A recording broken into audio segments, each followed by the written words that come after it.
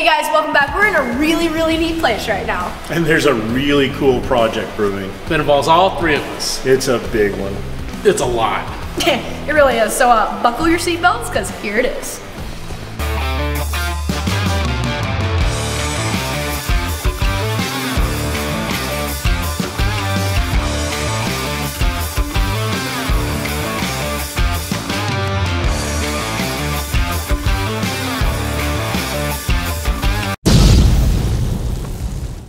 Okay, so this is the project you guys are gonna wanna see. It's a big announcement. We're super excited to announce the partnership between Isky Racing Cams, Hot Rods by Dennis Taylor, and Alex Taylor Racing to create probably one of the most notable, iconic cars in hot rodding history, which is sitting behind us in the Speedway Motors Museum of American Speed.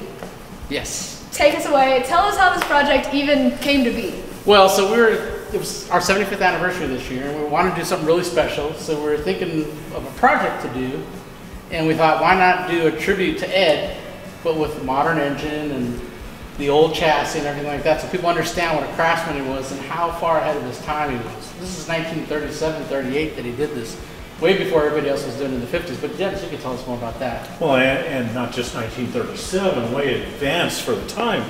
But he was, what, 17 years old? 17, 18 years old. I mean, his skills were amazing. So, for those that might not know, Iskenderian Cams was founded in 1948 by Ed Iskenderian. Ed Iskenderian. So, give a little bit of background real quick for anybody that might not know, that's tuning in fresh, that doesn't know what this car is, doesn't know Isky, doesn't know Ed, why this is such an important year, why Ed's so important, and why this car is important. Well, the important thing is that it's our 75th anniversary, so he established the company in 1948, but he was like the original outlaw, I like to say. Like, they started building this when they were 16, 17. He did some of the parts in shop class at 13 years old, and he was way ahead of the curve. These guys they didn't even have the word hot rod yet. And so this is one of the iconic hot rods that made the cover of Hot Rod magazine in 1948, and he says that's what started the business going, that really started pushing it. He bought a little ad in there, and that's really what started and grew the company. And the guys that were in this original Hot Rod magazine that all advertised, all became titans of an industry. So you're talking Edelbrock, Isky, all those type of guys. So it's really amazing. And we really need to do this while he's still alive. He'll be 102 this year. He is just incredible. It's still incredibly smart, talented. And still very this sharp, is a really neat project. But with that said, it's also Hot Rod Magazine's 75th anniversary, so it's some really iconic stuff happening this year. So that kind of leads us to SEMA show this past year. In 2022, this idea starts getting spitballed. I see Nolan, Dad, sitting in the corner scheming. You can just see there's scheming going on. Well, you can kind of talk about, I know this project, when you started thinking about it, you got pretty excited because it's a pretty big deal. So kind of how did that come to be? So we were talking about a different car, just kind of a drag race car that we could build that would be something to celebrate the 75th. But then somebody, I don't remember you or I, we come up with the idea, what if we could recreate that car? It's not an easy job. That's a challenge, and I'm looking forward to it. But, you know, I didn't realize how hard it was going to be, actually. No, until you got here. I never gave it full respect. And you guys will really find the things that he did very interesting. It's so much craftsmanship, you're not going to believe it when we get into it. Yeah, once we got here, I didn't either. I didn't really think it was that important to come see the car. I mean, of course I wanted to, but I could recreate it with all the documents that we have. Once I got here, it's like, oh, my mind's blown. There's so many details. It's not just like parts here and there, because at the time it's not like you could go to the catalog and pick something out. Like Ed was creating it and is what led to this. Ed had a junkyard and he had a couple cool speed parts on there. Most of that stuff came out of a salvage yard or Ed's imagination. A lot of it came out of airplane salvage. Like there's some pieces on there that are specific to airplanes, and we'll go over that, but it's amazing what he created. And it's really cool that the car is actually sitting in the Speedway Motors Museum of American Speed. The whole museum is incredible. But there is an awesome tribute here to Ed, and so to actually get to be here and looking at the car and checking it out, one is just really cool, really helpful for the project, but two, still gonna have quite the challenge to build it, but it'll be a little bit less challenging because we are going to be partnering with Speedway Motors to get some parts from the catalog and things like that. So Lots of That'll creative be a big details. help. Lots of creative details here. There's going to be lots of you'll see. There's going to be casting and things like that. But we're also going to be able to have the luxury of purchasing some parts as well. What better company to partner with on this project? There's not. I mean, it's terrific. You know, I had never been here to see the museum or the car in the museum, and when I got here, I mean, the description they did, the Isky Roadster, the dawn of hot rod, that's exactly what it is in a nutshell, and why it's so important and why it's going to be so cool to replicate this. And the history with Bill and the museum. Oh, yeah. I mean, it goes back, maybe not as far as Ed does, but close. They were one of our very first customers. I mean, they were early when they started ordering stuff. I mean, you're talking 50s, so. Yeah, unbelievable. So this is one of those projects that kind of all of the stars had to align and work out. And it's going to be probably kind of a tight timeline, kind of a tight build. As usual. We're used to that. Typical. It's not a month. It's not a month, it's not 4 months, but right now we're the beginning of March. We want to have this at SEMA show. Going to premiere at SEMA. And so there's, you know, No pressure, right? no pressure. Anyways, we've rambled enough. We just want you guys to know that there's a really cool project coming. We're going to actually check it out right now, and you're Do going to some see measuring it. It's really cool. So we came to get measurements, pictures, details, creative juices flowing, and Picking up parts. Picking up parts. That's going to come as well. So you guys Yeah. ready to go explore it? Later we get to go through the warehouse. Oh, I'm looking forward to that. We have 3 days here, and 3 days probably isn't enough because Yeah, there's no way to see the whole museum. There's not enough. No. and pick out cars and study this and do all that. But anyways, enough rambling. Let's check it out. Let's do a quick overview because there's so many details we can dive into. But what the car is, and then some points that you notice starting front to back. So this is a 23 T Roadster is what it's called, but it's really not. It's all different things put together. Did his own frame, a bunch of his own work. It's a flathead engine. Those are the basics of it. But Dennis can give you a little more in detail. Okay, it's either a 23 or 24. We're not real sure. We just bought a car, and I think we bought a 24. They look a lot alike. But it's got a flathead. I think it was a 32 flathead is what I read on the wall back here. But it's got the maxi heads on it. So it looks much more like a modern engine instead of an old flathead Ford. That's very cool. The exhaust valves are in the head. Then he's done, I was very confused about the grill shell. Ed made that from evidently a 33 Pontiac. That's also on the wall back here. But he turned 2 of them and put them together, clamshelled them upside down, right side up, made his own grill shell. Cast his own parts, very cool. Got the old Suicide spring front end on it. I-beam axle from like a 35 to 40 Ford. Then look at the interior. This is amazing. This is leather interior that was done in 1939 or something, a long time ago. Very cool car. Then he's extended the wheelbase. He flipped the rear end around. The spring is now in front of the rear axle. He extended the wheelbase by probably a foot, but the car is very long. He was going racing at the lakes. Made it much more stable. And you know, saying all of this stuff is really, you know, today could sound trivial. It's not by any means, but keep in mind Ed's age and the time that this was done. Like, even you looking at it now, you're like, this is a lot. This is a lot. It's a lot for me to 17-year-old in recreate. 1937 is when they started, when he started his first iteration of it. You got to remember, he didn't have the tools that we had. No, He had a that's little the thing. 2-car garage. The stuff that he made is really pretty Or impressive. anything to go by. No. He was just shooting in the dark because he didn't have anything to copy. So. Kind of like the Beatles, right?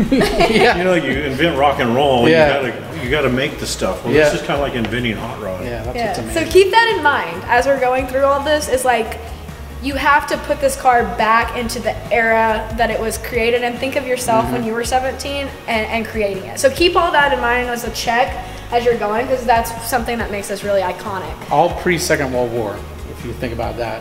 Yeah, yeah. It was a different America back then. Totally different. So that's just an overview, but I know that as you've started at the front and gone to the back, there's lots of little details. I can really get lost in between. So let's get lost somewhere, but let's make that lost spot at the front at the engine first, because there's a lot there. You want to start there? Let's start there. All right.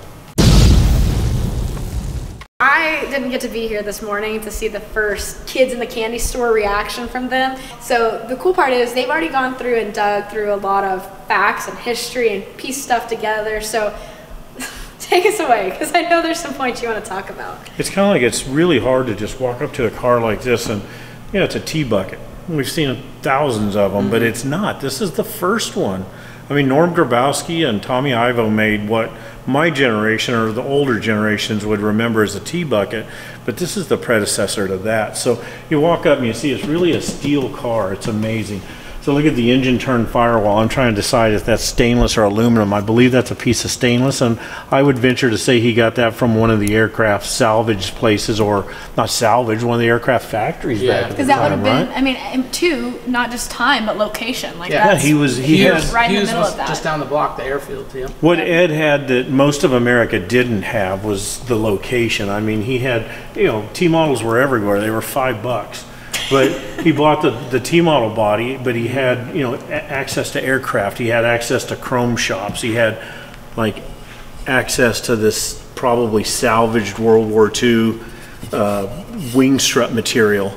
So the stuff that he used on this car is amazing. But, you know, there's just more to look at than just a T-bucket. So you'll start here, like the grill shell. Never seen anything like that before. At first, when I'm looking at the pictures, I think, well, he took a 32 Ford grill shell and cut it up and did some work. Turns out it's a 33 Pontiac, and he took two of them, turned them one upside down, put them back together, and made, you know, so the bottom is wrapped around like the top is. Look at this, though, Alex. So this is evidently the Pontiac emblem, no but look way. at what he did in there. Ed left so no cool. stone untouched. That is literally, I think Ed may be the original branding, marketing, Yes. the name carries you situation, because He did it. I mean, so he made that skull. Yeah, in junior high, in shop class, he made this 13 or 14 years old, I guess. He cast this and the valve covers. Okay, so funny story.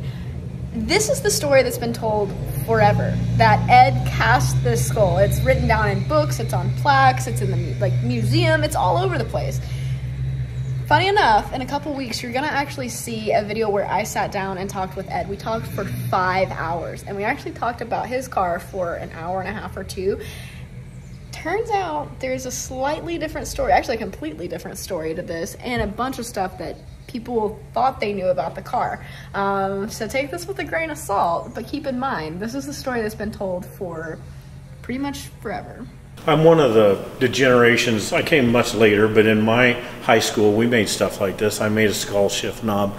I don't think they do sand casting in school anymore, No. but, you know, Ed probably cut that out of a piece of wood and then made a mold and made that in shop class. So we're gonna actually make one of these. Yeah. And we'll film it. They've got a Yeah. plastic Oh. one. I don't know if you, Yeah, they made a mold off of this already. Oh, no way. Speedway has done, they made a mold, so we're going to use that, and we're going to cast our own off of Wow. that. So It's going to be cast off of something that is cast off of that.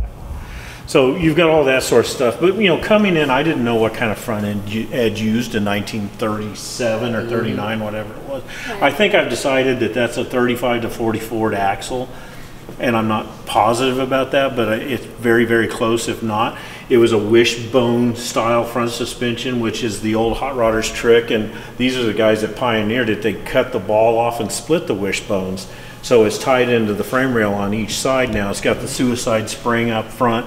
It's got juice brakes. I thought these were probably just Ford brakes, but one of the guys here at the museum pointed out that they're probably Bendix brakes, and I don't know a lot about that, but we'll probably use Ford brakes, and we're probably going to go back with drum brakes just because they work and they look bitchin'. So there's some stuff that will be to a T. Like, that's gonna, to a T, bada bing. I see what you did. I didn't intentionally, but I caught it. So there'll be some stuff that's to a T, the same, the exact, but, you know, highlighting some of the engine components here, but it's not gonna have, the new one isn't gonna have the same powerhouse. It's gonna have some differences there.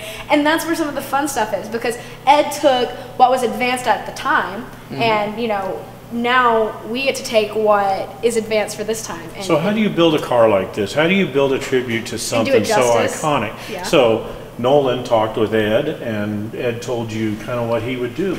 yeah, I mean, he, like we were saying, should we put an LS? That's what all the hot rodders do. And he said, well, we were the leaders. We were the tip of the spear, the front end of it. So we would do something that they haven't done yet, which is what they did. Like they made their own manifolds, their own casting, their own heads. So you want to have something that's brand new that people are just starting to build, and that's why we're going to do a Godzilla. how cool So is that's that? the deal, yeah. So Godzilla made it up to a Tremec 5-speed is the plan that we're going to do. And we're going to do some special things to the engine so it almost looks pretty close. Kind of what we think is, I'd like to think about it, is Ed started this car in 1937, but he got sidetracked. You know, the war came along, he got drafted, the car sat somewhere. Well, now the dude's 102 years old and he's still raring to go. So he pulls a project out. He's not going to put a flathead in it. No. You're going to put the newest, best motor that he can get. And that's the thing. That's what's cool about it, is because you're able to recognize the history and recognize pieces that make the car iconic while carrying on Ed's mentality. Because if you guys know Ed, and everybody that I talk to that's ever met Ed has an Ed story about how they told him this, or they talked cars for this long, and he's 101 right now. Like, 101 or 2? He's turning 101. He'll be 102 in July. Yeah, turning 102. So anyways, that's the really cool part, is taking something and he's still here to see it and still here to have comments on, it's not like, what would Ed do? It's like, hey, Ed, what would you do? Exactly. Like, that's cool. How many people can do that? We have a list of questions for him now that we've seen the car. Like, why did you do this? Or that's amazing. And the cool part is, he'll have the answer. Yes, we'll have the answer. This is almost like having your own time machine. It is. It really is, to go back. I mean, out of the icons, there's nobody left. I mean, 101 years old. So the opportunity to do this, and we have to do it now, and it's the 75th anniversary. So it's perfect. It's perfect. Super cool. Yes, it's perfect. So then, walking back, highlight some of the stuff here, engine-wise, that even though we're not doing the same combination, but there's some really cool stuff about it. So there was different heads available back in those days. There was Ardun heads, which was a double overhead valve, had the intake and the exhaust valve overhead. These, I've learned, are heads that were built to help solve the cooling problems with the flathead, mostly for trucks, bigger stuff. So the exhaust valve is in the head, but if you look down on the side, see, that's where the exhaust used to come out of the side of the block. So the exhaust runs through the water, the exhaust ports. So this raised it up and put it in the cylinder head, which is really cool. It's a good idea, but it also has performance benefits. Well, it's a split valve cover. It looks kind of like an aircraft engine, but Ed and his friends, as I read, made this one-piece valve cover. They cast it. Look at the porosity. You know, somebody scratched Iskenderian in here. I don't know if Ed did that or not, but that's just as cool as it can be. Yeah, that's his signature. So then he's got a Vertex magneto mounted on the front of it, which is really cool. It'll run without a battery. It looks like probably a cut-down, shortened model T. In a way, it looks like a T radiator because of the way it hangs over, but I'm guessing it's probably more like it may even be an A model radiator that's cut down. I'm not sure.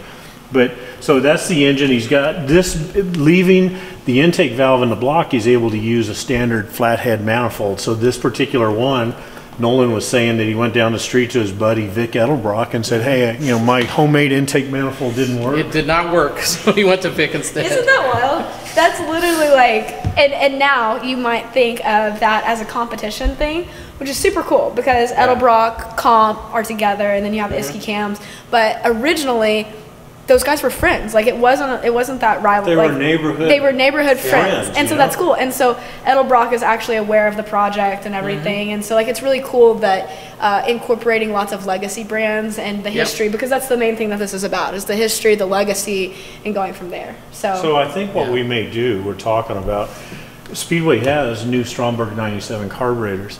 So if we do a Godzilla motor, which is everybody says Godzilla's too big, it's too big, it's too big. You and I have seen them. It really doesn't appear to be that much different. And it's a good looking. It's a good looking engine. Yeah. So Nolan wants us to cast valve covers to go on the Godzilla that look like Iskys. And then we'll probably do 3 Stromberg 97s on it, but we'll just use them for throttle bodies.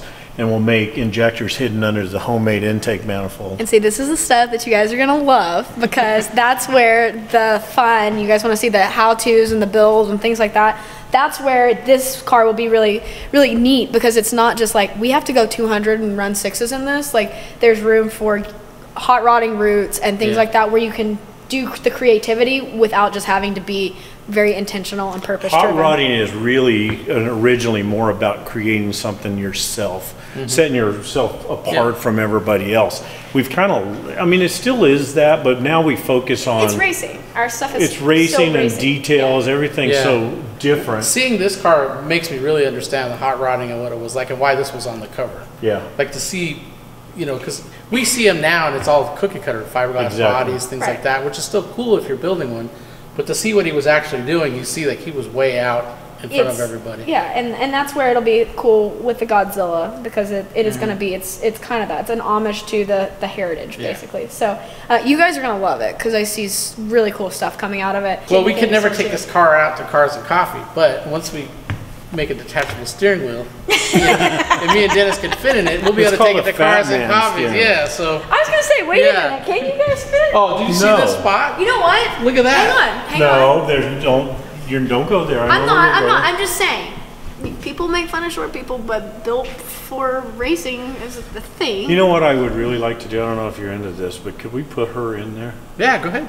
Because can you imagine? I think you're like this. I don't know how he drove it. You know, there's a picture. Well, Hot Rod took him out in 2013, and he fit in here to drive it at the lakes. Oh, I don't know how he did it. I asked him. I said, I don't know how you fit in there. That's cool. I don't know how anybody can. Are you do sure? That. Yeah. Just don't crunch the seat. Okay. You want to get Okay. Come from that way. No, come from that way. Okay. Step on the carpet. I feel wrong right now because this is you're fine. in the museum. Go around that side and I'll help you out. Because I really want to see how it fits. I don't know how a person can. No one freak out. I'm being very careful. I'm not going to hurt anything, but I am in a museum. It feels awkward. This is wrong. Yeah, this don't is what slide. Try to keep your. I'm going to sit very carefully. Yep. See, how would you get in that car in a hurry? Very carefully. How tall is Ed? Ed is 5'6". Oh. So he's short. How tall are you? 5'4". 5'4". Hang on, everybody. Subtle, slow movement, slow is fast. She could hardly fit in there. That's what I'm saying. How did Ed fit in there? Look at that. So the gas pedal. How did he drive this? He did 120 miles an hour. You can't. The steering wheel is in your lap. 120 miles. You know what? The steering is super heavy. It is. I am. See if you can even reach the gas pedal. It's up under the dash. Oh no way. And then you got to shift. Okay, see, like that. The shift's not too bad. The actually. legs and everything here fit. What's weird and feels wrong is the steering wheel in my lap. Like my legs are touching the steering wheel. I know, it's interesting. With all the stuff he did, why didn't he shorten it? I can't raise it. You know what Raise it it is? up. In the picture on the wall here, he is super skinny. What are you She's trying to super say? skinny. Oh, I'm sorry. Sorry about that. I honestly though, I don't know, cause like How he drove it. I mean, my stomach's not touching, but my legs are. You would think right there that would drop. So what are you guys gonna do? What's the change here? We're We're gonna make a detachable steering. We're gonna make it built for Fat Man. Okay, guys, this will come back into. I'm the one. Men who's or driving. man? I said Men men. or oh? I said men. Men. Fat men. Fat Okay. men. All right, I got it. You guys will be back from this video in a second, but this is an iconic moment. So we're gonna pause for some picture opportunities. Okay. Let's do that. Because I don't want to move. Because you're never getting in it again. I know. I feel. You may be the only person that's sat in this car in 100 years. Way to put Nolan on the spot. Besides Ed. Yeah, Ed. Have you ever drove it sat the in last? Oh, no. As Nolan ever Okay, you said. get No, even when I was young working there at 13, I didn't fit in that car. And I was skinny then. Again, I feel wrong. We stopped and took pictures, but it turns out we know someone who knows someone, and they said it's okay. He said it's okay. The guy that built this would say that it's okay. Yes, they have permission, but don't anybody else ever try Don't this. do this. Yeah, This don't is come not in here thinking authorized. this is a Not kid's authorized. toy. This is one of the coolest museums you'll find, but they're not going to be cool with this. I'm just telling you. They probably were freaked out that I was diving in. I kind of was freaked out. Anyways, we did this for research and development purposes. Yes, and maybe because the steering was so hard that he used that leverage to be so close to the wheel, like they kind of do. Maybe. In But Cup and still, stuff. if the wheels rubbing on your legs, it's not going to turn. That's the, I don't know. It's crazy. It's one of the, it's kind of like the pyramids. I'm going to definitely ask him why. I'm going to it's- ask him, out of all the custom stuff, why don't you cut that and make it shorter and see what he says. And then It'd he's be going to interesting. say, don't you recreate my car. Yeah. Don't make him mad. I'm gonna get out before I mess something up. And then we're gonna go back to more details. I'm gonna carefully, hang on, what's this gotta be? It's not that it's that hard, I'm just trying not to, Don't drag across it. sorry Ed. Slow and steady, wins the race, okay. There we go. Ow, my hip popped. Yeah. My foot hit, okay. It is crazy when you think about it. All right, that was a lot, that was really close. Okay, anyways, back to what we're here for. Yes. So, details on the inside. The inside of this car it just blows my mind because this is kind of a standard thing. It's an Auburn dash, came out of an Auburn paracord, whatever, do some bird type thing, but it's an Auburn dash. It's very common. But it makes me wonder, was this the first one? You know, how many were before this? This dash became it was a standard hot rod dash for lots of cars, 32 Fords. I mean, they used it way up in the 60s. We still use them. You can buy them recreated. But since this one was put in here in 1937 or 8, whatever you said, that very well could be the first Auburn dash ever put in a hot rod. So then you got the tack and the steering column drop that we talked about. You look that over, it's got an Amphenol connector on the back. That's from World War II. That's an airplane tachometer, I'm pretty sure. So you can attest to interior and leather and things like that. This is not a simple leather interior. This interior now would cost you a lot of money. I mean, it's not just leather, which is leather's cool. We do all the time. But I mean this. Look at the pleats. The way this is done, it's pleated and folded, pleated and folded.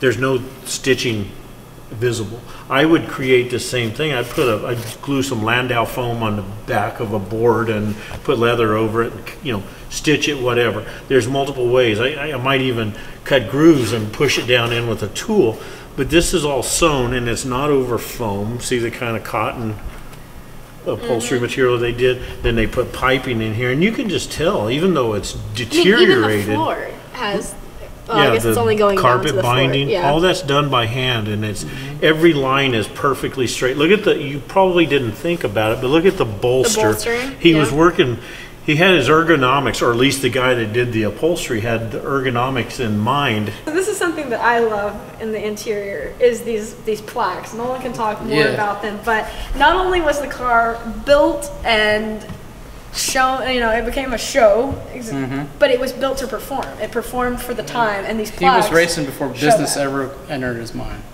So this plaque, it's when he hit 120 miles an hour in the modified class. So the new car that we're doing, you're going to take it out there. Either one of you guys got to go 120. 121. Before we can mount a plaque, it has to have cred.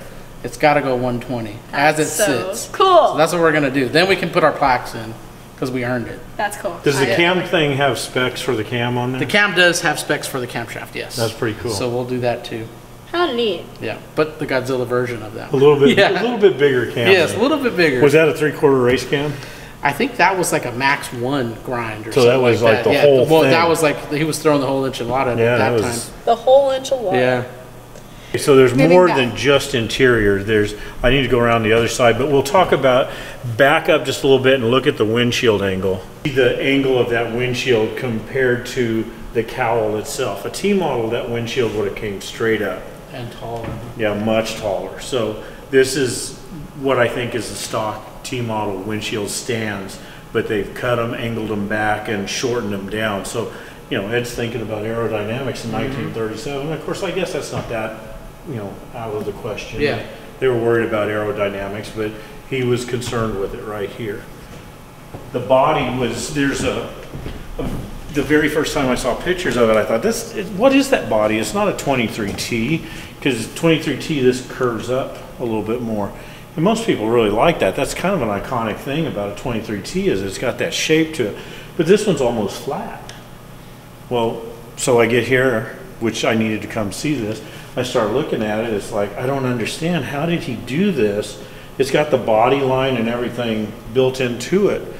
But if I started looking closer, this piece of body line right here is actually a separate piece. It's half round like this up here. I believe this upper cap is a piece of boat rub rail, stainless steel boat rub rail that went around the boat. He bent it, which isn't easy because I've done it myself.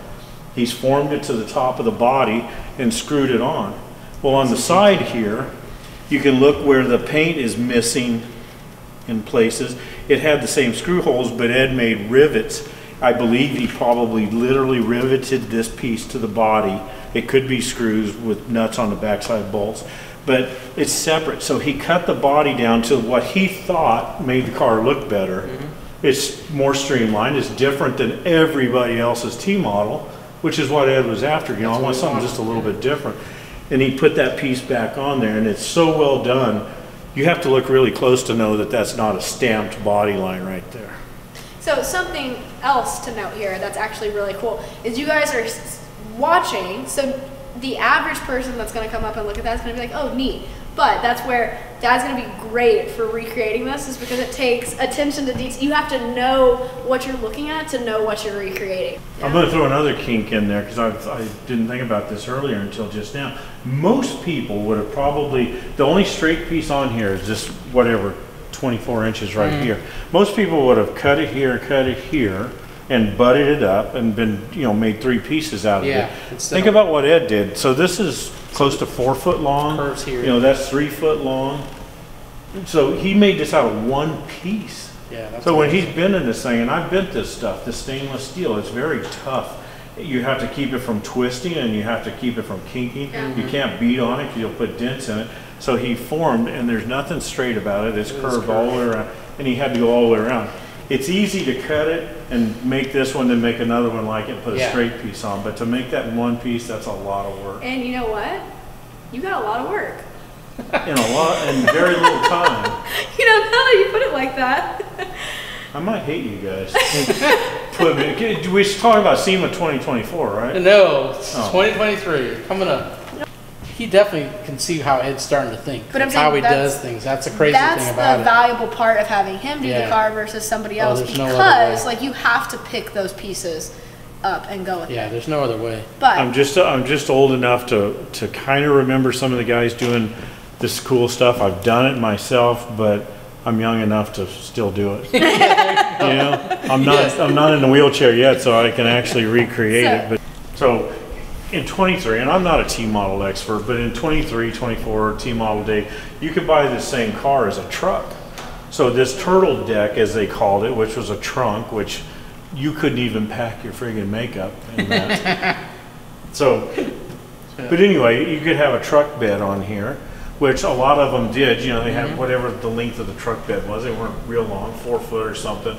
And then when people like Tommy Ivo, I'm not sure, I think it was Norm Grabowski built the first one and Tommy Ivo copied it. They took that truck bed and they shortened it down to whatever, 12 inches or something. They just sectioned it, put it back together, and it looks really cool. You know, it had a tailgate on it. They usually have a little cover and the batteries back here. This is the option. This is the turtle deck. This is the family wagon, if you can imagine. So I'm going to open it up and I want you to see what I'm talking about in here.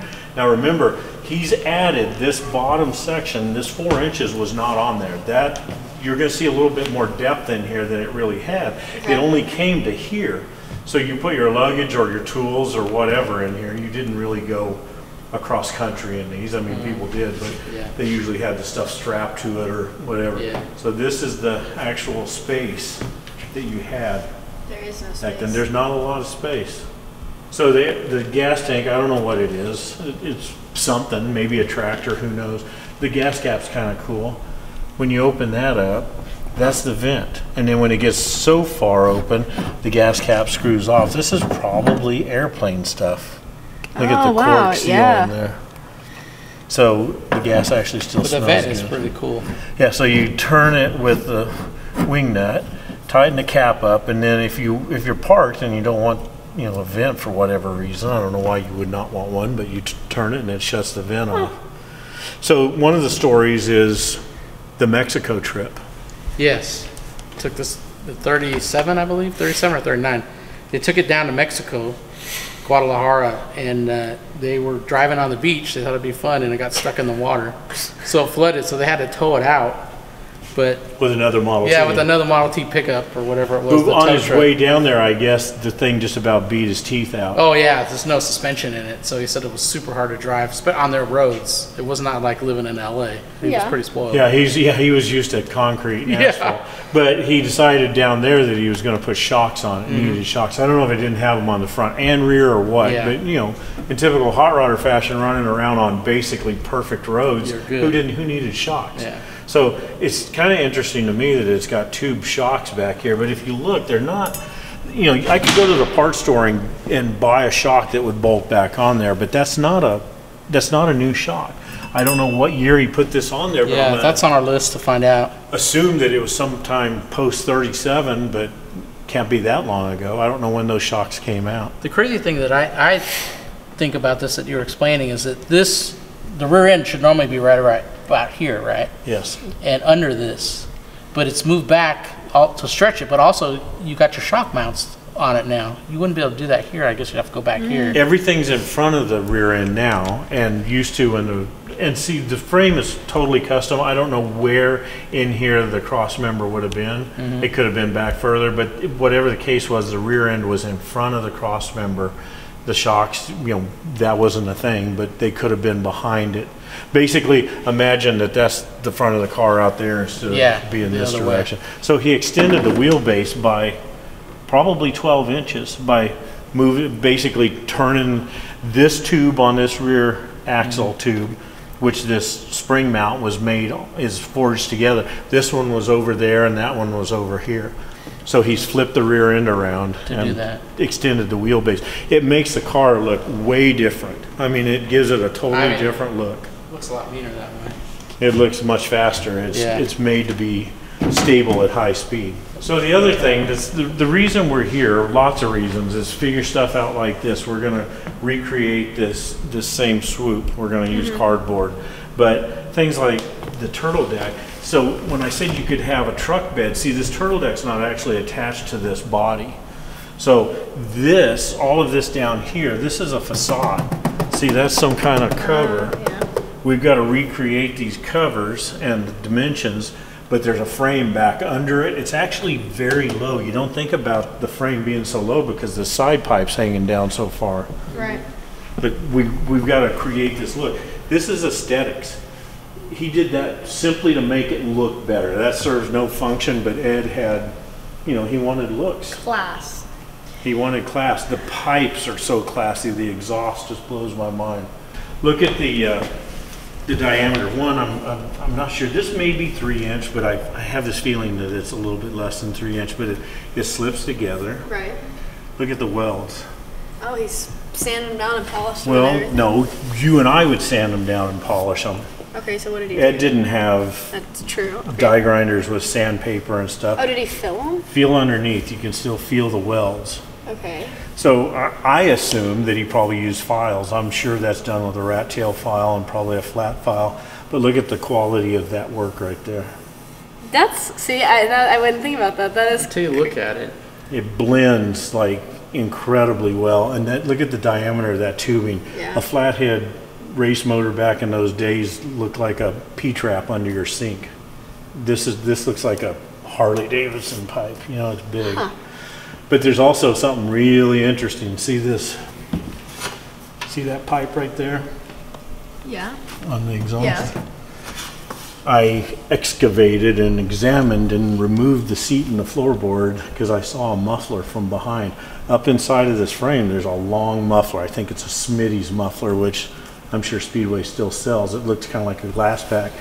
So he put these exhaust on. He had to he probably did it with the seat and the floorboard out and welded this T-pipe across the two sides, and then right out of the middle of it, it shoots back into a muffler. So he can go up behind this thing, put a cap on that exhaust and make it go out the muffler. Okay, that's cool. It's very cool. I'm also looking under here and you're not gonna see anything. I guess that's There's a aero. belly pan. It's totally flat, totally Can smooth. you imagine having a belly pan on it? El Mirage. In 1938. Yeah, I was like, I'm looking under expecting to see something and you can't. I did that too. I wanted to see the transmission. It's like, there's no transmission there. That's actually, that's a really cool, that's really cool. It's so advanced. It's so far. And I don't know Bonneville and El Mirage back in those days, but for the world, that was pretty advanced. Well, they knew a little bit about aerodynamics and all that stuff, but still, for the average guy building a car that they're hoping to go 100 miles an hour in, you probably didn't worry that much about aerodynamics. Keep in mind, there's no internet, there's no blogs, there's no forums, No. There's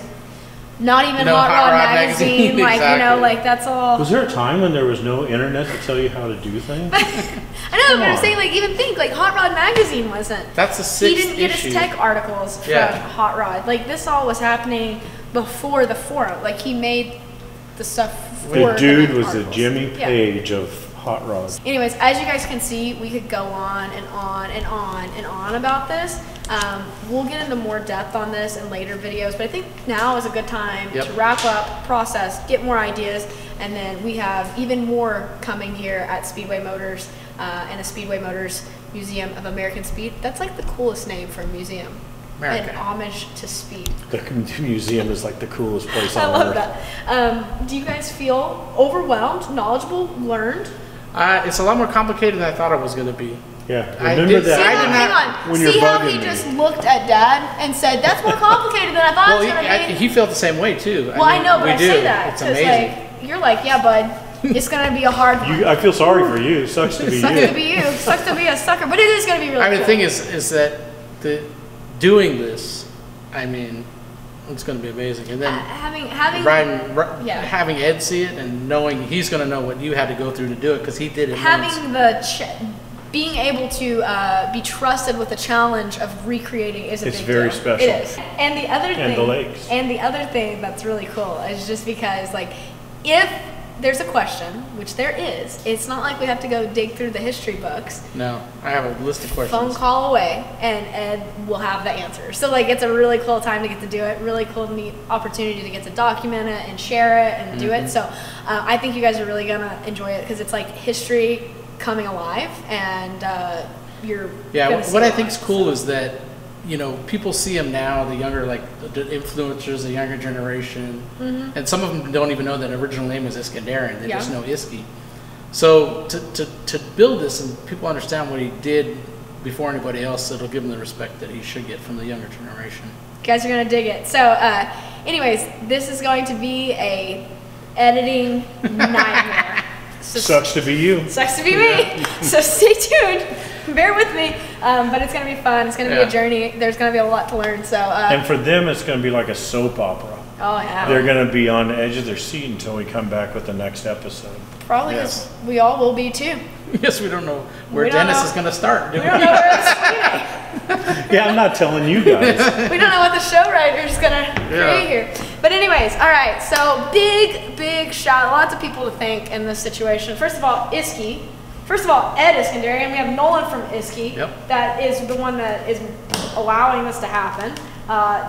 Dad for being.